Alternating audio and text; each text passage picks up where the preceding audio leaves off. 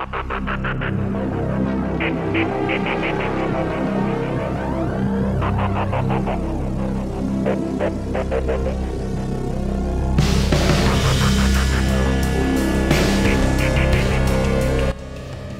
an era of increasing geopolitical tensions, particularly in the Asia-Pacific region, the United States, U.S. Department of Defense is preparing to provide military support to the Philippine Navy.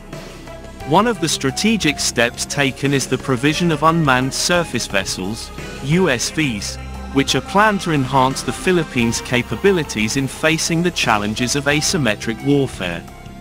As part of a broader military assistance program, the provision of USVs reflects the US's commitment to strengthening its allies in the region. Through training and technology transfer, the US is not only providing the tools, but also the knowledge and strategies that will help the Philippine Navy respond to the challenges at hand. With information about the Philippine Navy's unmanned surface vessels, USVs, and plans for USVs already out in the open through a report by Naval News, we thought it would be wise to discuss what has been happening in the past year or so behind the scenes. The Philippine Navy has actually begun evaluating several proposals for USVs, mostly from Israel, South Korea, and the US. In fact, the Philippine Navy appears to have an unknown number and type of USVs as reported to us by sources who have seen the USVs themselves, although it remains to be seen whether these are owned by the Philippine Navy or simply with them for evaluation purposes. Unmanned surface vessels, USVs, are a technological innovation that allows for more flexible and efficient maritime operations. USVs can be used for a variety of missions, from reconnaissance, patrol, to surveillance. With this capability, the Philippine Navy is expected to increase the operational endurance of USVs in high-risk areas without risking the lives of service members, providing a strategic advantage in intelligence gathering and surveillance. Among the USVs that the Philippine Navy is said to have evaluated include the MARTAC Bagas T-12, which was seen by several circulating sources a few months ago. While there has been no official decision on the specific model of USV that will be supplied, several potential candidates are from MARTAC, a company known for manufacturing unmanned marine vehicles. Among the models worth noting are the Mantis T-12 and the Devil Ray series, known for their capabilities in conducting maritime reconnaissance, surveillance, and surveillance missions. The Mantis T-12 is one of MARTAC's flagship models designed for reconnaissance and surveillance tasks. With the ability to operate in various weather conditions and carry out long-range missions, this USV is well suited to counter emerging threats in contested waters. Meanwhile, the Devil Ray series offers a larger size and is equipped with a wider range of payload capabilities. This allows the device to carry out more complex missions, from reconnaissance to combat support.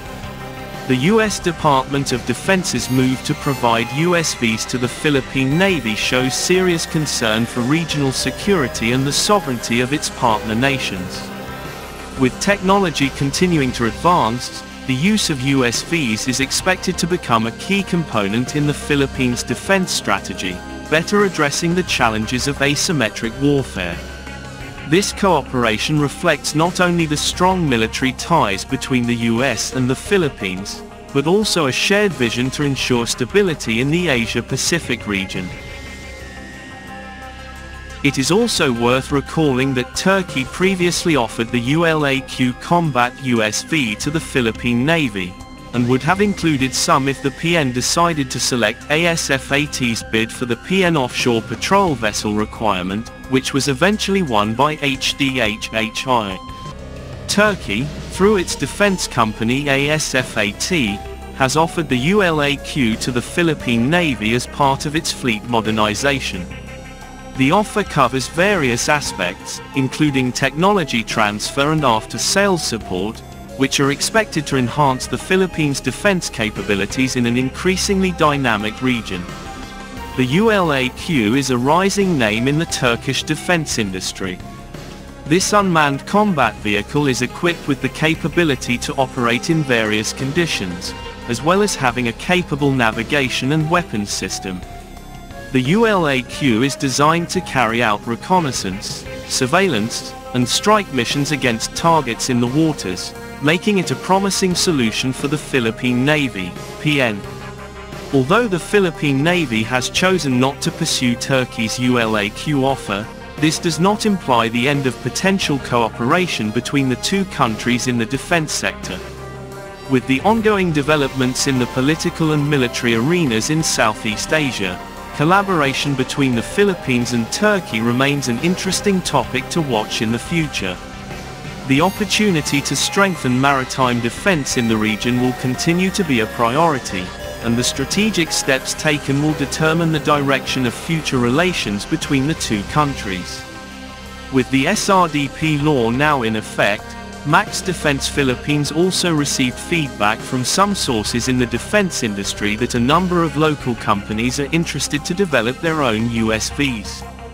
It would be remembered that the PCG's own USV was made locally by a company based in Zambales. We'll be hearing more about the PN's USV plans in the coming months, as evaluation of potential platforms appears to still be ongoing.